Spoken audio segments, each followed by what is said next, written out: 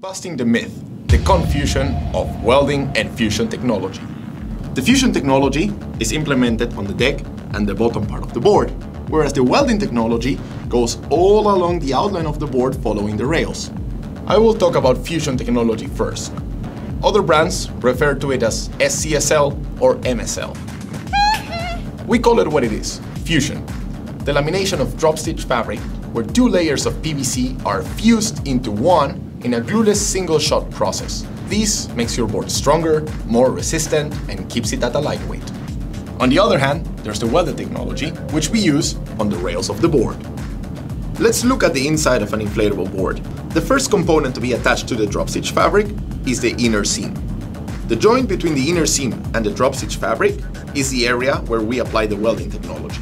On top of our welded seam, we have a second layer of rail band material, which gives the board extra strength and makes it look marvelous. Afterwards, further components, such as the 3K compression band, EVA pad and carry handles, are assembled. The lifespan of our inflatable boards is now doubled thanks to the welded rails, since they are now mechanically bonded to the drop stitch fabric for life. Now we have clarity in the difference between fusion technology and welding technology.